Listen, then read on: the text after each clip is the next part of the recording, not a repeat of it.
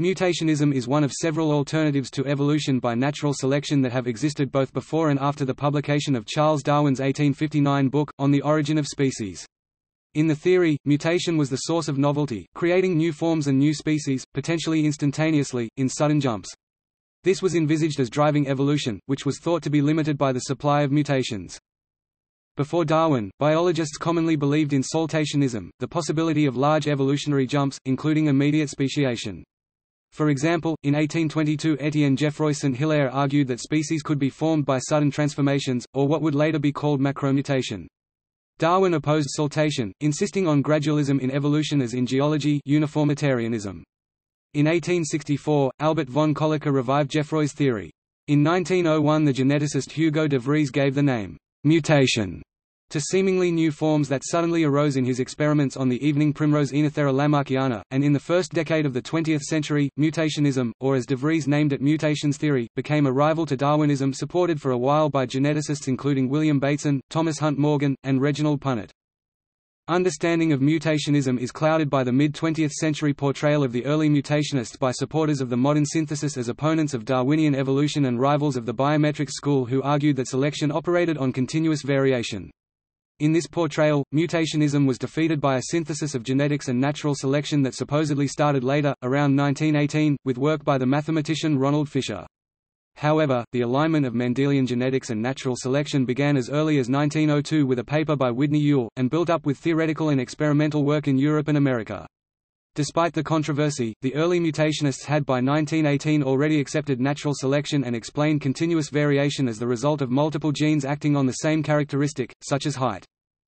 Mutationism, along with other alternatives to Darwinism like Lamarckism and orthogenesis, was discarded by most biologists as they came to see that Mendelian genetics and natural selection could readily work together. Mutation took its place as a source of the genetic variation essential for natural selection to work on. However, mutationism did not entirely vanish. In 1940, Richard Goldschmidt again argued for single-step speciation by macromutation, describing the organisms thus produced as hopeful monsters, earning widespread ridicule. In 1987, Masato Shinei argued controversially that evolution was often mutation-limited. Modern biologists such as Douglas J. Fucheimer conclude that essentially all claims of evolution driven by large mutations can be explained by Darwinian evolution.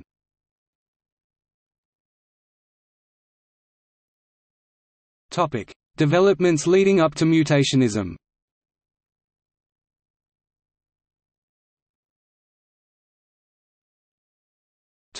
Geoffroy's monstrosities, 1822. Prior to Charles Darwin, most naturalists were saltationists, believing that species evolved and that speciation took place in sudden jumps.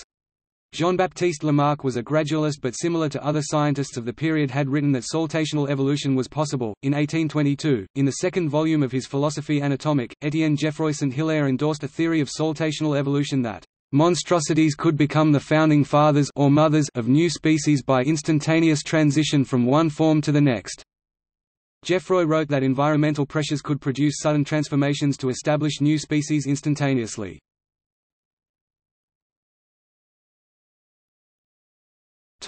Darwin's anti-saltationist gradualism, 1859. In his 1859 book On the Origin of Species, Charles Darwin denied saltational evolution.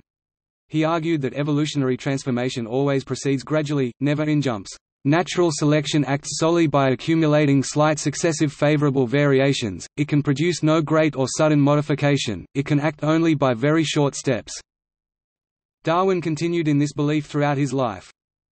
Thomas Henry Huxley warned Darwin that he had taken on an unnecessary difficulty in adopting natura non facit saltum. Nature does not take leaps so unreservedly. Huxley feared this assumption could discourage naturalists catastrophists who believed that major leaps and cataclysms played a significant role in the history of life.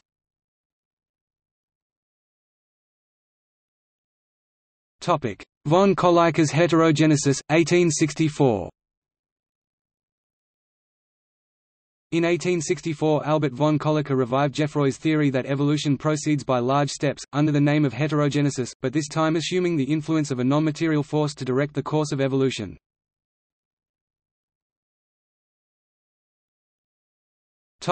Galton's Sports, 1892.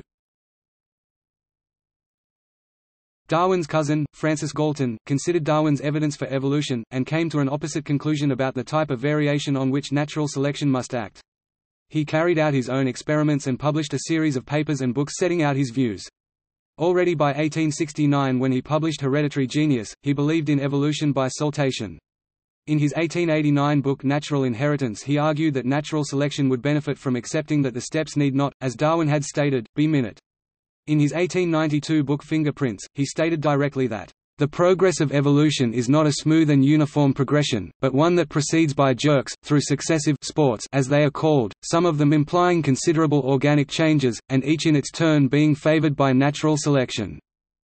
From 1860 to 1880 saltation had been a minority viewpoint, to the extent that Galton felt his writings were being universally ignored. By 1890 it became a widely held theory, and his views helped to launch a major controversy.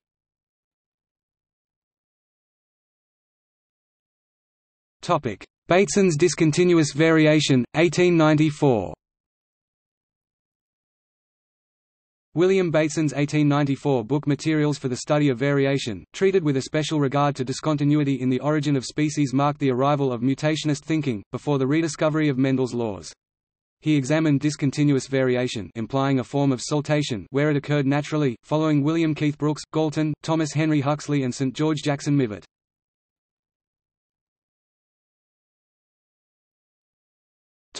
Early 20th century mutationism.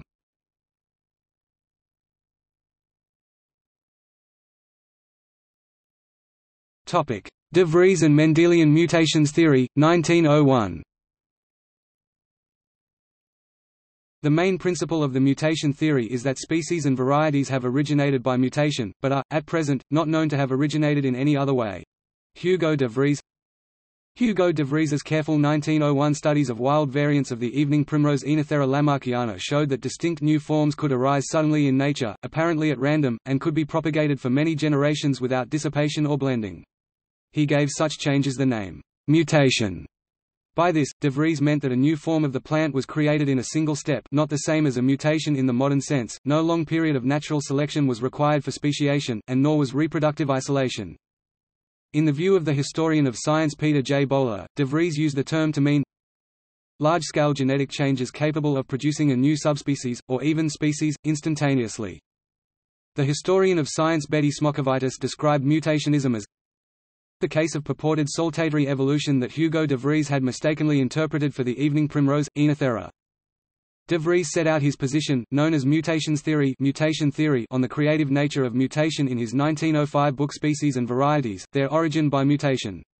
In the view of the historian of science Edward Larson, de Vries was the person largely responsible for transforming Victorian-era saltationism into early 20th century mutation theory, and in doing so pushed Darwinism near the verge of extinction as a viable scientific theory.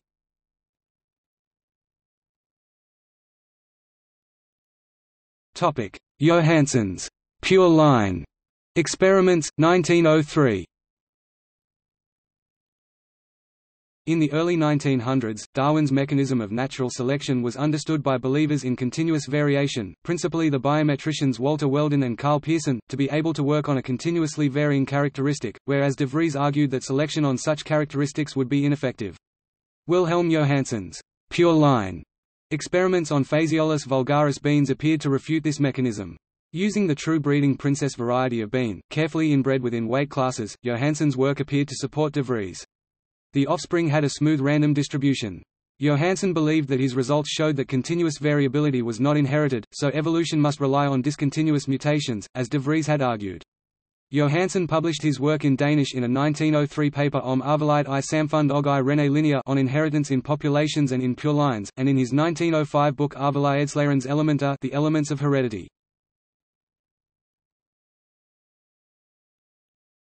Punnett's mimicry, 1915.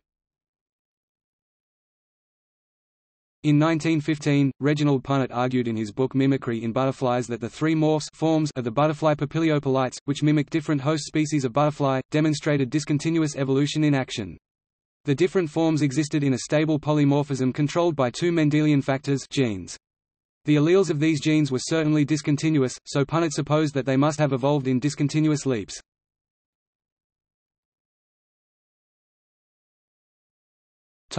The undermining of mutationism.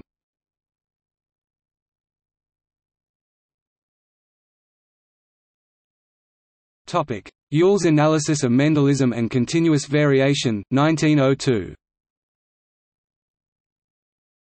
The undermining of mutationism began almost at once, in 1902, as the statistician Whitney Yule analyzed Mendel's theory and showed that given full dominance of one allele over another, a 3-to-1 ratio of alleles would be sustained indefinitely.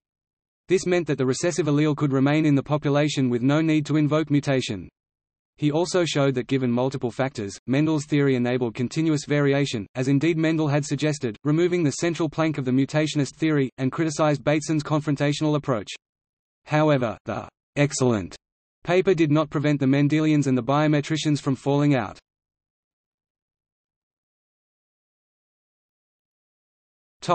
Nilsson-Ehle's experiments on Mendelian inheritance and continuous variation, 1908.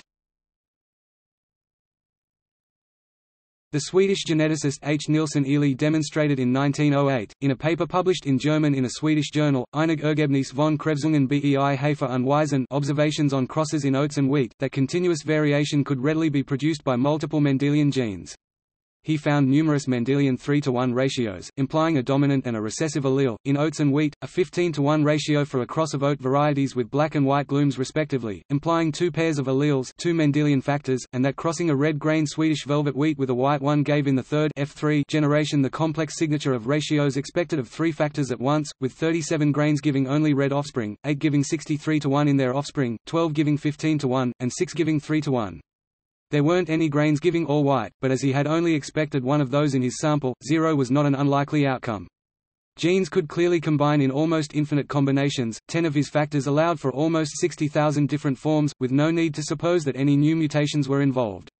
The results implied that natural selection would work on Mendelian genes, helping to bring about the unification of Darwinian evolution and genetics. Similar work in America by Edward East on maize in 1910 showed the same thing for biologists without access to Nilsson-Ehle's work. On the same theme, the mathematician Ronald Fisher published, "The Correlation Between Relatives on the Supposition of Mendelian Inheritance", in 1918, again showing that continuous variation could readily be produced by multiple Mendelian genes.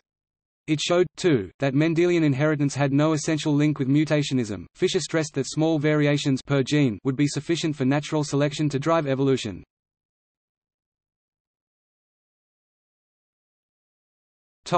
Castle's selection experiments on hooded rats, 1911. Starting in 1906, William Castle carried out a long study of the effect of selection on coat color in rats. The piebald or hooded pattern was recessive to the grey wild type. He crossed hooded rats with the black-backed Irish type, and then back-crossed the offspring with pure hooded rats. The dark stripe on the back was bigger. He then tried selecting different groups for bigger or smaller stripes for 5 generations, and found that it was possible to change the characteristics way beyond the initial range of variation. This effectively refuted de Vries's claim that continuous variation could not be inherited permanently, requiring new mutations. By 1911, Castle noted that the results could be explained by Darwinian selection on heritable variation of Mendelian genes.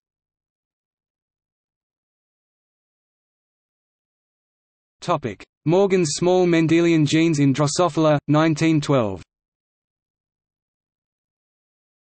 By 1912, after years of work on the genetics of Drosophila fruit flies, Thomas Hunt Morgan showed that these animals had many small Mendelian factors on which Darwinian evolution could work as if variation was fully continuous. The way was open for geneticists to conclude that Mendelism supported Darwinism.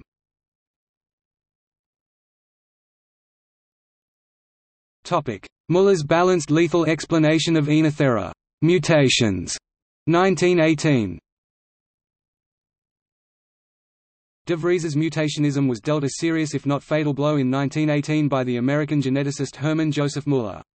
He compared the behavior of balanced lethals in Drosophila with de Vries's supposed mutations in Oenothera, showing that they could work the same way. No actual mutations were involved, but infrequent chromosome crossovers accounted for the sudden appearance of traits which had been present in the genes all along.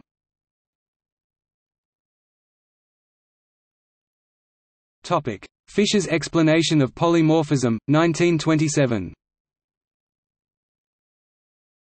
In 1927, Fisher explicitly attacked Punnett's 1915 theory of discontinuous evolution of mimicry. Fisher argued that selection acting on genes making small modifications to the butterfly's phenotype, its appearance, would allow the multiple forms of a polymorphism to be established.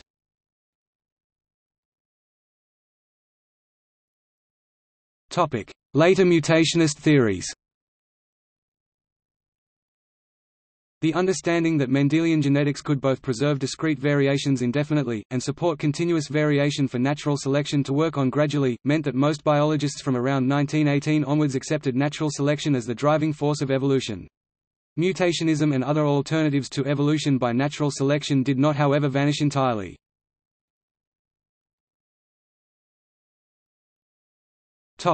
Berg's nomogenesis, 1922. Lev Berg proposed a combination of mutationism and directed orthogenetic evolution in his 1922 book Nomogenesis, or Evolution Determined by Law. He used evidence from paleontology, zoology, and botany to argue that natural selection had limitations which set a direction for evolution. He claimed that speciation was caused by mass transformation of a great number of individuals by directed mass mutations.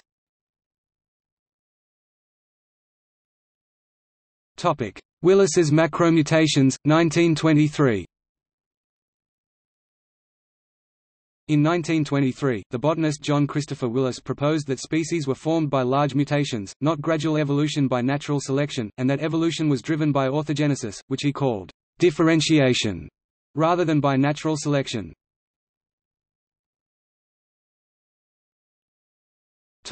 Goldschmidt's hopeful monsters, 1940. In his 1940 book The Material Basis of Evolution, the German geneticist Richard Goldschmidt argued for single-step speciation by macromutation, describing the organisms thus produced as hopeful monsters. Goldschmidt's thesis was universally rejected and widely ridiculed by biologists, who favored the neo-Darwinian explanations of Fisher, J.B.S. Haldane and Sewell Wright. However, interest in Goldschmidt's ideas has reawakened in the field of evolutionary developmental biology.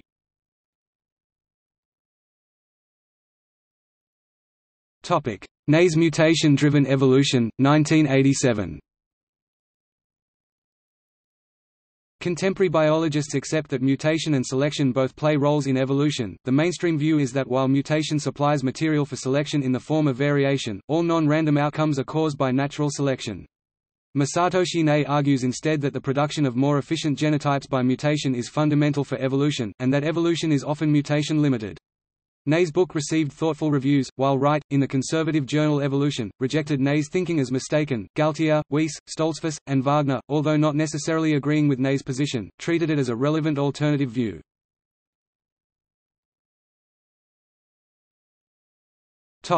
Contemporary approaches. Reviewing the history of macroevolutionary theories, the American evolutionary biologist Douglas J. Fuchheimer notes that since 1970, two very different alternatives to Darwinian gradualism have been proposed, both by Stephen Jay Gould, mutationism, and punctuated equilibria. Gould's macromutation theory gave a nod to his predecessor with an envisaged Goldschmidt break between evolution within a species and speciation. His advocacy of Goldschmidt was attacked with highly unflattering comments by Brian Charlesworth and Alan Templeton. Fuchheimer concludes, following other biologists reviewing the field such as K. Sterilny and A. Manelli, that essentially all the claims of evolution driven by large mutations could be explained within the Darwinian evolutionary synthesis.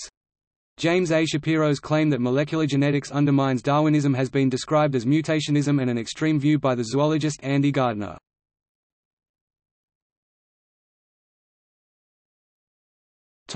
Historiography. Biologists at the start of the 20th century broadly agreed that evolution occurred, but felt that the mechanisms suggested by Darwin, including natural selection, would be ineffective.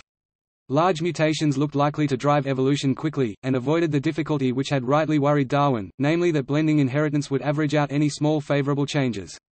Further, large saltatory mutation, able to create species in a single step, offered a ready explanation of why the fossil record should contain large discontinuities and times of rapid change. These discoveries were often framed by supporters of the mid-20th century modern synthesis, such as Julian Huxley and Ernst Mayr, as a controversy between the early geneticists—the Mendelians, including Bateson, Johannsen, De Vries, Morgan, and Punnett, who advocated Mendelism and mutation, and were understood as opponents of Darwin's original gradualist view, and the biometricians such as Pearson and Weldon, who opposed Mendelism and were more faithful to Darwin. In this version, little progress was made during the eclipse of Darwinism, and the debate between mutationist geneticists such as de Vries and biometricians such as Pearson ended with the victory of the modern synthesis between about 1918 and 1950. According to this account, the new population genetics of the 1940s demonstrated the explanatory power of natural selection, while mutationism, alongside other non-Darwinian approaches such as orthogenesis and structuralism, was essentially abandoned. This view became dominant in the second half of the 20th century, and was accepted by both biologists and historians. A more recent view, advocated by the historians Arlen Stoltzfus and Kölliker, is that Bateson, de Vries, Morgan and Punnett had by 1918 formed a synthesis of Mendelism and mutationism. The understanding achieved by these geneticists spanned the action of natural selection on alleles, alternative forms of a gene, the Hardy-Weinberg equilibrium, the evolution of continuously varying traits like height, and the probability that a new mutation will become fixed. In this view, the early geneticists accepted natural selection alongside mutation, but rejected Darwin's non-Mendelian ideas about variation and heredity, and the synthesis began soon after 1900. The traditional claim that Mendelians rejected the idea of continuous variation outright is simply false. As early as 1902, Bateson and Edith Saunders wrote that, "If there were even so few as, say, 4 or 5 pairs of possible allelomorphs, the various homo- and heterozygous combinations might, on seriation, give so near an approach to a continuous curve, that the purity of the elements would be unsuspected." Historians have interpreted the history of mutationism in different ways. The classical view is that mutationism, opposed to Darwin's gradualism, was an obvious error. The decades-long delay in synthesizing genetics and Darwinism is an inexplicable embarrassment. Genetics led logically to the modern synthesis, and mutationism was one of several anti-Darwinian blind alleys, separate from the main line leading from Darwin to the present.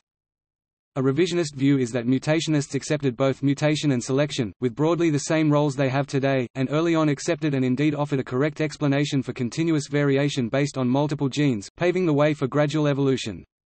At the time of the Darwin Centennial in Cambridge in 1909, mutationism and Lamarckism were contrasted with natural selection as competing ideas. 50 years later, at the 1959 University of Chicago Centennial of the publication of On the Origin of Species, mutationism was no longer seriously considered.